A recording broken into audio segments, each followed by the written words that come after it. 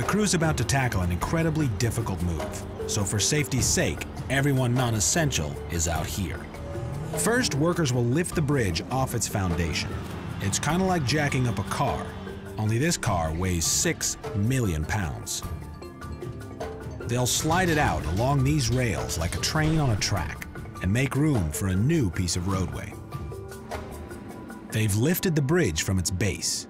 Now they're starting to shift it sideways. This is a big operation. Even on Teflon-coated tracks, it takes a lot of muscle to move this much weight. Good news is, the old piece of bridge is on the move and not too far behind schedule.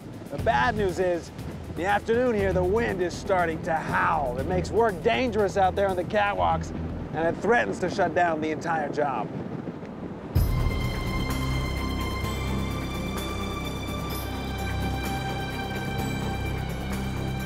Earthquakes are the real enemy around here.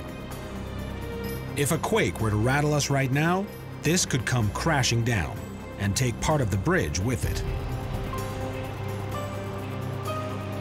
But the crew keeps on sliding, and the old section is finally cleared away.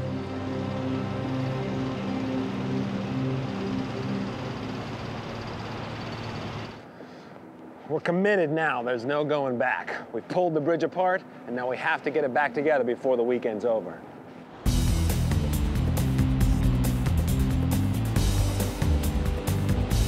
Now that the bridge has been successfully split, Rich has a debt to make good on. So for you and your team, smooth operation? Oh yeah, it was great. Better than I ever expected. Right. I know you had actually money down that you were going to have to cut. Yeah, I actually lost my money. Yeah, I already paid off, so I was more than happy to pay for that. Yeah, no, that's a lose-win. You lost the bet, but you won the battle there. Yeah. But there are more battles ahead. First, they're turning the piece of bridge they cut away into scrap metal. Anybody want to buy a used bridge?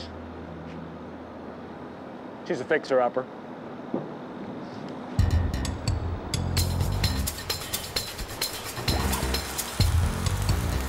As the day winds down, the guys on the night shift get ready for another big move.